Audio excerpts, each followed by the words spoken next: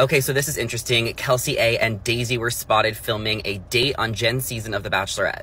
So Reality Steve has the tea. He says Jenn's date today in Seattle is Wicked/Wizard of Oz themed prop across promotion for the Wicked movie coming out in November. So Reality Steve also posted these photos of Jenn. She is in Seattle. She's got high country boots on, and she is on a date. Now, a few weeks ago, Bachelor did post that there was an exciting Seattle date opportunity for fans to sign up. And it was this weekend, and you're gonna have lots of drama, tears, romance, roses. I don't know if anybody went, but here was the info for the people who did sign up.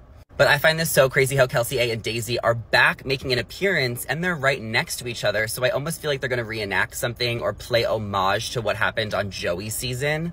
You know what I'm saying? Like, look at them. What are they possibly doing? Everything Joey and Kelsey have been up to since the Bachelor finale. So we know at the end of the season, Joey proposed and they got engaged.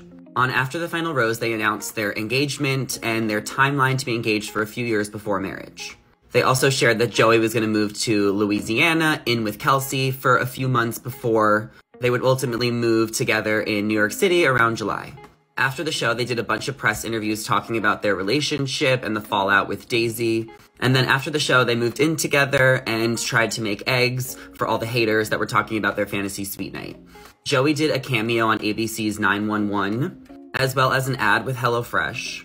They then went to play Celebrity Family Feud, where they reunited with Joey's ex and other Bachelor Nation alumni. They went to an event for Disney and Hulu, where they got really cool professional photos taken, and recently went to a golf tournament in Augusta, Georgia, and also a Looney Tunes gala in New York City.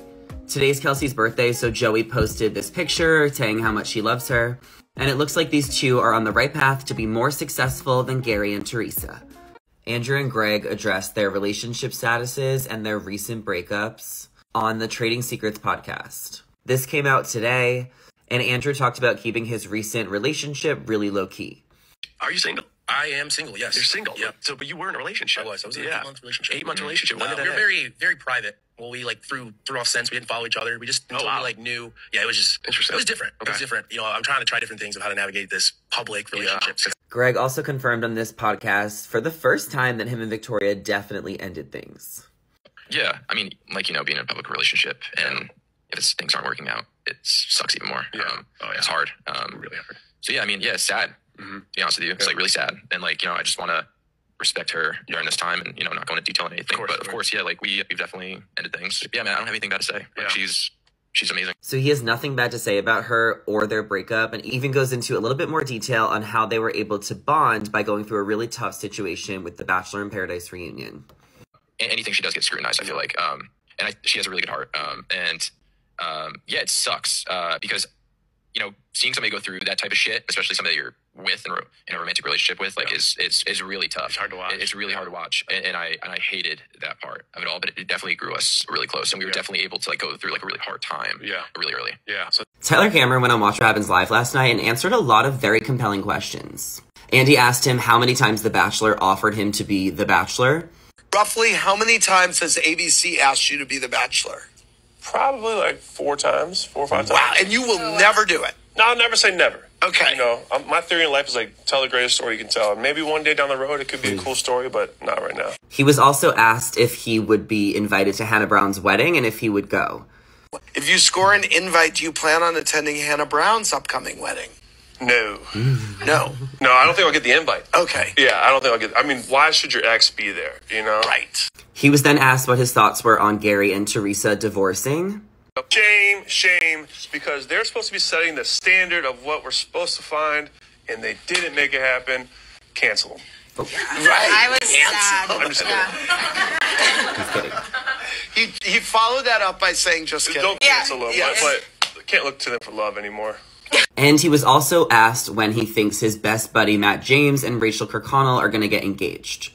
Your buddy Matt James will finally pop the question to Rachel, if ever. I think they will. The last time I saw them, they're getting better and better. I think they're very happy. I wouldn't be shocked if we saw something this year or in the next year. So I think we'll get something soon. So Bachelor alum Jason Tartick's new relationship has been revealed. The Bachelorette's Jason Tartick is dating Kat Stickler after ending engagement to Caitlin Bristow. There has been rumors about this online for a few months, and the two of them don't even have a photo together that's like posted online. But it is now People Magazine official, as Tardik previously described the social media influencer as an amazing person. People can confirm that the Bachelorette star and social influencer are dating, as Kat showed up to support Jason for a wrap party for his new book, Talk Money to Me. Jason has previously tiptoed around answering questions about Kat in the past, but he does describe her as an amazing person, a lovely, great mother, and a hilarious content creator. And even though it's confirmed that they are dating, it doesn't necessarily mean that Jason will be super open about this. He does say that due to such a public breakup in the past, when he thinks about talking openly about his dating life, he says that scares him. The whole idea of dating is relatively new for Jason, but he's put so much effort, time, and work into understanding himself on the deepest of levels. So Kat also hasn't said anything about this relationship, but she did post a funny reel laughing at some Bachelor drama. And she likes Maria, so she seems to be in on the joke and a fan of Bachelor Nation. Maybe we'll get an Instagram official update soon, but as far as we know now, sources gave the info to People.